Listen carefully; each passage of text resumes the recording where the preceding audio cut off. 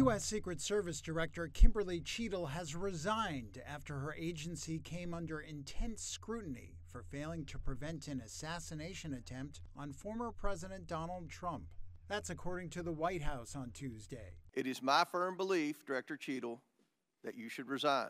It comes after Cheatle faced bipartisan condemnation before the House of Representatives Oversight Committee on Monday, where she declined to answer questions from frustrated lawmakers about the security plan for the rally and how law enforcement responded to the suspicious behavior of the gunman. I don't want to add to the director's terrible, horrible, no good, very bad day, but I will be joining the chairman in calling for the resignation of the director, just because I think that this relationship is irretrievable at this point. President Joe Biden said in a statement that the independent review of July 13th would continue and that he would appoint a successor soon. The agency did not immediately respond to a request for comment. Representative James Comer, chair of the House Oversight Committee, said in a statement, "While Director Cheatle's resignation is a step toward accountability, we need a full review of how these security failures happened so that we can prevent them going forward."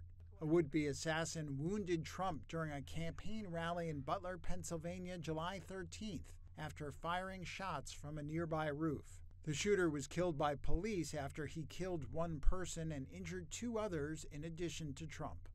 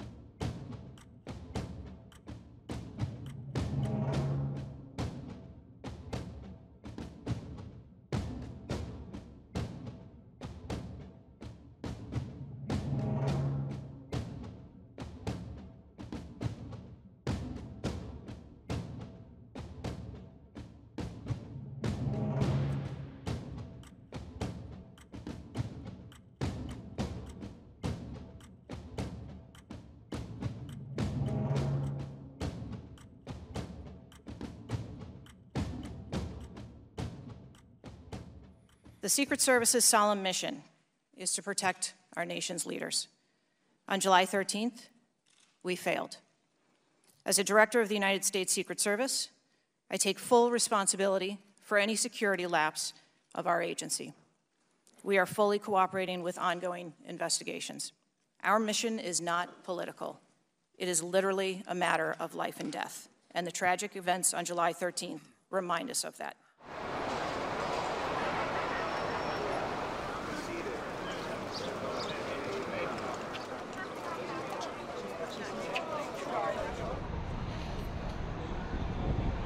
Well, I haven't seen the inside yet, but I'm sure there's more. That's what they've said, that there's more security here than there has been in the past.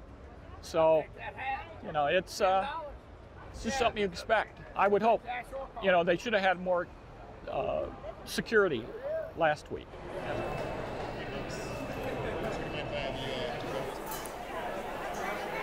When I got here today and saw drones up and more tightened security and everybody doing their job, and after a while nobody's allowed out of the gates in the perimeter, they got to walk all the way, a lot different, more tight security. It was good to see that.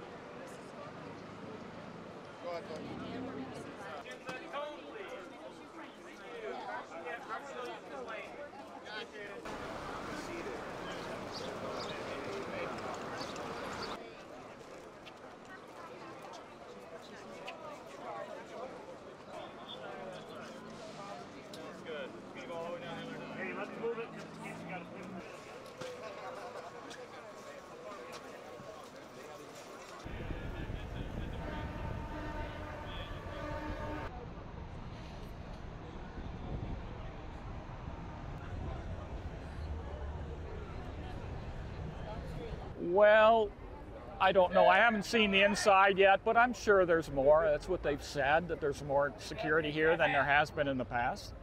So, you know, it's just something you expect. I would hope. You know, they should have had more security last week, as we all know, we all talked about. So, you can expect it.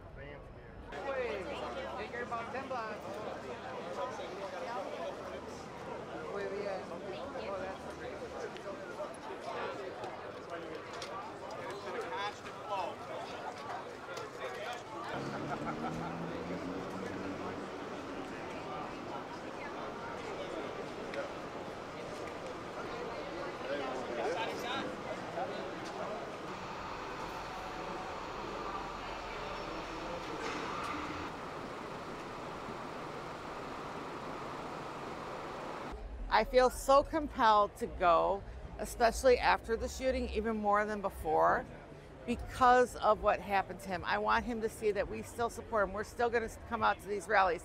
There's nothing you're going to do that's going to break our spirit. This is our president. This is who we want in there. This is who's going to fix the country. And this is what we have to do. We still have to show that support. We still have to be there. We still have to come out for him.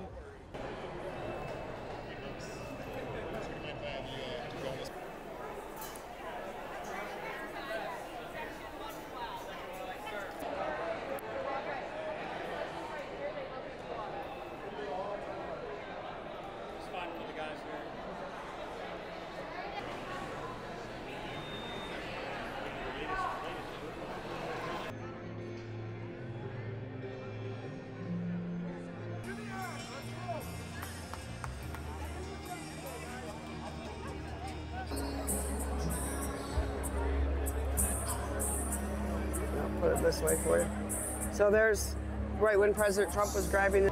We were watching it live. Yeah, they were watching it live, yeah. So I didn't know what it was that, you know, kept me a little bit different or a different pace than most, but I observed, I watched everything. So when I got here today and saw drones up and more tightened security and everybody doing their job, and after a while, nobody's allowed out of the gates in the perimeter, they got to walk all the way, a lot different, more tight security. It was good to see that.